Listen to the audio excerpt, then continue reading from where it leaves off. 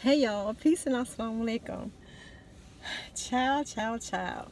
So y'all, I've been doing like family genealogy for several years now, and so much information has come to light. Of course, if any of you have been doing this, y'all, I know y'all are finding all kinds of information where you're like, huh, wait. And so in my family, first of all, if you like this video, please click like and subscribe. So my family is Afro-Native, as I said before.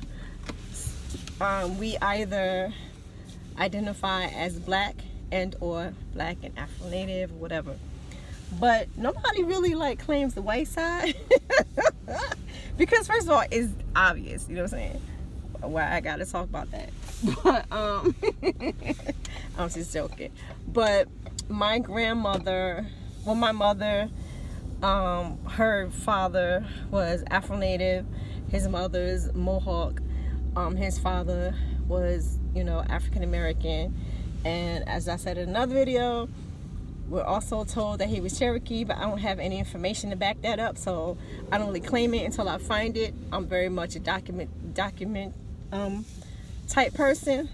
Like, I need some proof, because everybody in my would say they, you know, have Native ancestry, but it could be true. A lot of the time it is true, but sometimes it's just simply not. Me, myself, I like to have proof of who I am. But anyway, so, and my mother's mother was Irish and German. Smack that down the middle. Her father was Irish, her mother was German. And so, my grandma was dope. First of all, she has some Karen issues sometimes, but for the most part, my grandma was just dope. She was just a very giving person. She used to take care of people just like for free, you know, elder people especially, and she did this for years. She like would crochet Afghans for them and go to the house and help, you know, clean up whatever, you know, needed to be done, she would do. And so, but my the family lore has always been that her family disowned her because she married a black man. So you know, that's just always been a going thing, and it's like, that's messed up. But personally, I could get it. I understand, not only because this is way back in the day, but also, truth, like, keeping it 1,000, I look at my daughters some kind of way too if they come home with a white man. Like, I wouldn't kick them out or nothing like that. I'll just be like, really, you couldn't? But that's the God's honest truth. Like I always say, my grandmama ain't even like white men. But anyway, y'all. But anyway, the story has always been that you know, her parents kicked her out the house and disowned her because she married a black man. And so you know, that's just been a going thing.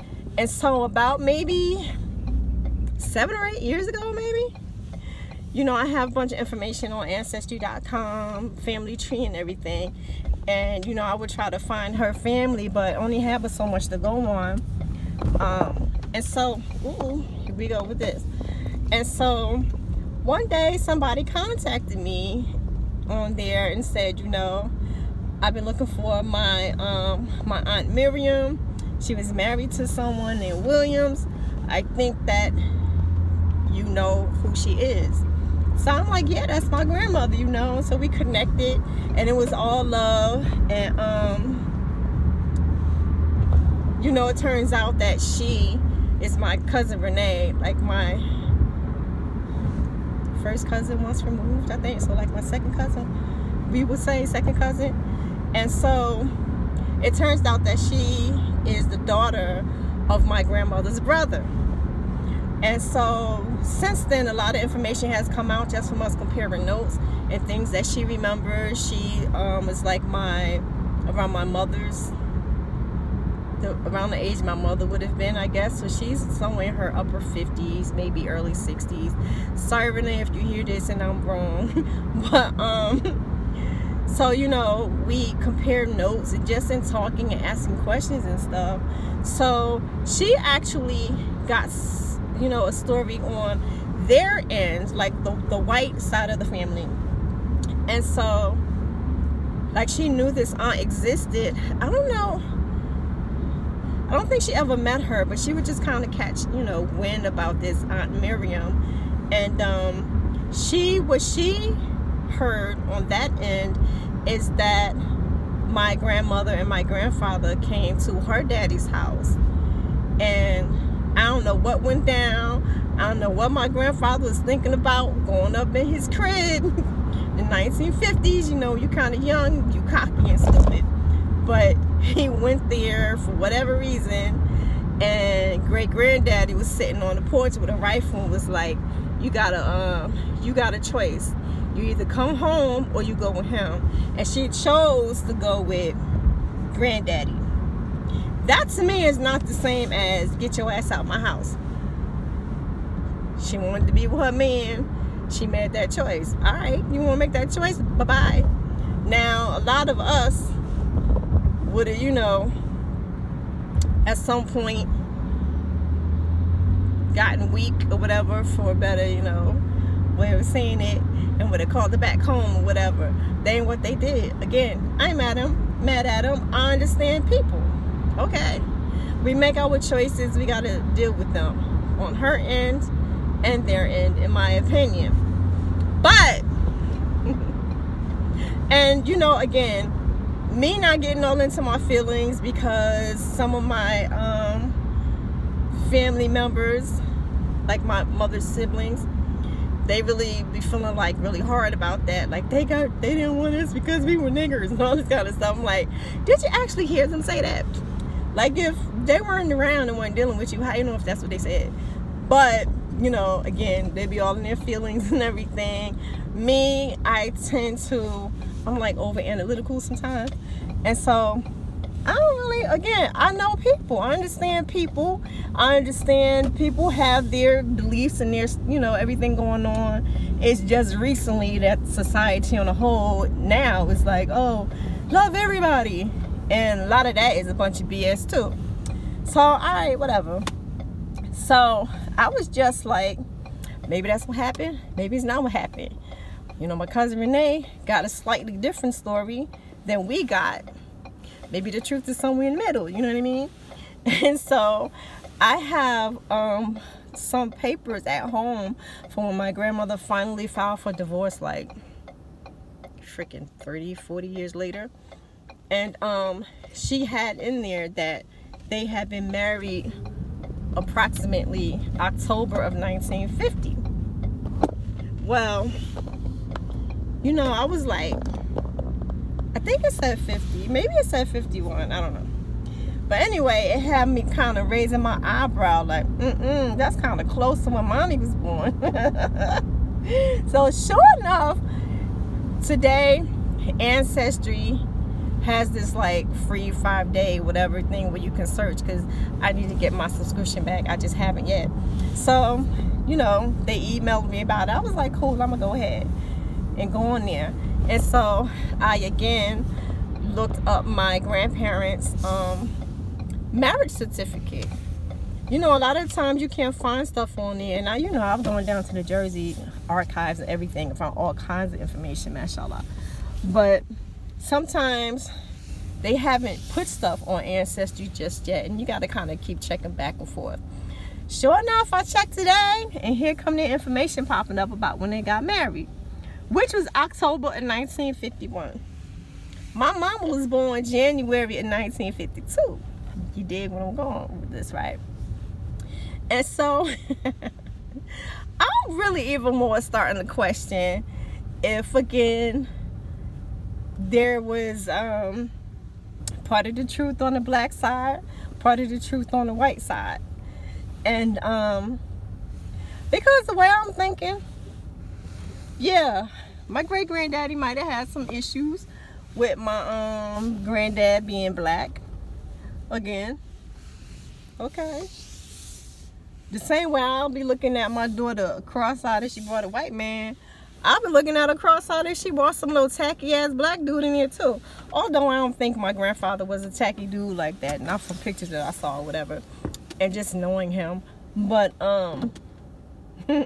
again, maybe the great grandfather felt that way. You want to be with a black dude, you got to go. But I will bet you dollars to donuts, the bigger problem would be you done got your ass knocked up. You got to go. People even now, which I don't understand, put their daughters out when they get pregnant. And especially back, we're talking about 1951, y'all. 51. Come on.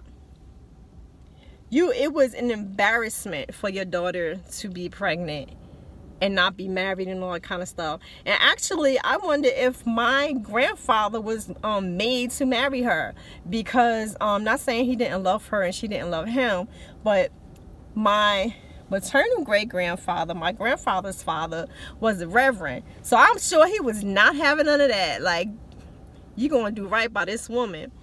And so I'm sure, you know, they were young. She was much younger than my grandfather by several years. And number one, you pregnant, you going with that baby daddy. If he gonna have you, you know what I mean? And her, my grandfather's parents must have embraced her too, because I know she used to live with them when my mom and all of them were little. They all lived together, which I did. I miss that sort of thing because I grew up like that too. But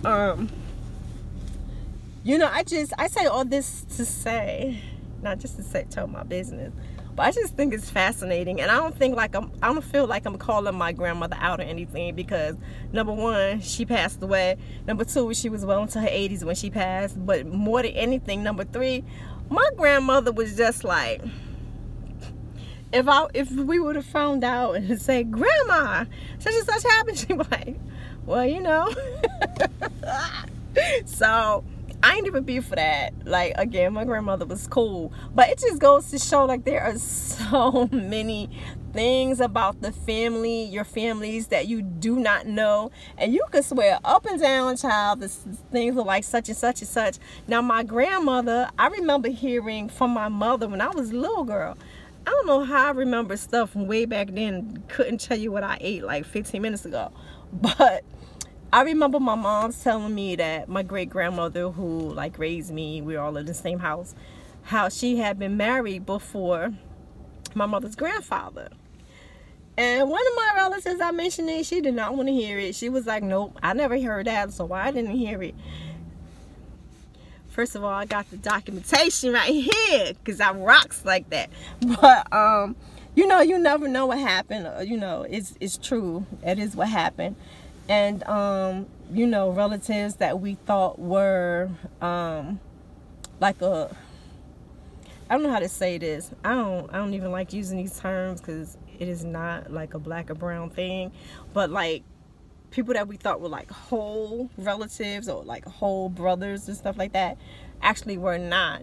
And so they're just all these things in our past that, you know, like my granddad told me before when I used to ask him questions about things, he would say, like, you know, when I was growing up, children were supposed to be seen and not heard.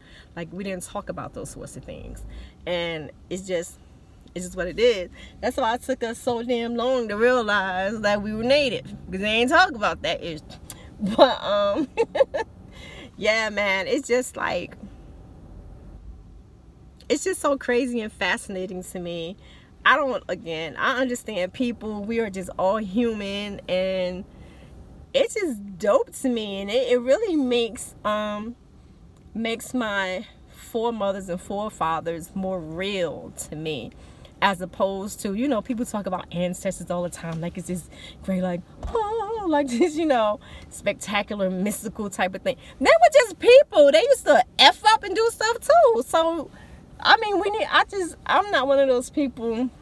I ain't trying to front like my ancestors were like untouchable, all this and all that, and they're off somewhere making all these great plans and stuff for me from the netherworld and shit. They're regular folks. They used to cuss, piss, crap on people, as well as just be like dope and giving and, you know, philanthropist and all the good stuff with the bad stuff. I know for sure my grandmama, ooh, stuff I hear about my daddy's mama, she was not the one to be effing with. But hey man, women, like she'll pull out a gun on a cat in a minute. And so yeah, she was dope, and I have beautiful, wonderful semi memories because I was so young when she passed away. But you know, great respect for her. But she was just a chick who'll go up in your mouth, and I love that. I love the fact that I come from like these killers and these, you know, priests, you know what I mean, these priestesses, and I love that because it's balanced and it's real to me. So when I say these things, it's not it's not from any sort of disrespect to my grandmother or anything. I just think it's dope. And even for her, there's so many things about her, and not just her, like all my grandmothers that I know of. On both sides, the natives, the Black Americans. Well, I don't really have a Black American grandmother, do I? No, I have a Black American grandmother, I think. My grandma was Bahamian, Irish, and German. I'm missing people somewhere. Anyway. Anyway, I just have so much great respect for them. And I see so many things that I'm learning more and more were parts of their personalities, that they're actually my personality also. And I just think it's dope, and I thank them for giving me that, as well as my grandfathers. I love it. They're dope. So all this is to say, you know, when I make these videos and put all my business out there in the streets, it's really anything I ever make, like I always say, is about education. In my mind, I'm trying to educate people, inspire people, give you something to kind of delve into. And this is one of the things, if you do not already you know, like research and study your family and your past, I think you should really do so. It's just dope, and it can really help you learn who you are, I think. So anyway, I'm about to run up here in this Dollar Tree and spend way too much money. I'm going in there for one thing. I'm going to come out probably with like 20. Lord help me. I'm going to try my best, y'all. Peace.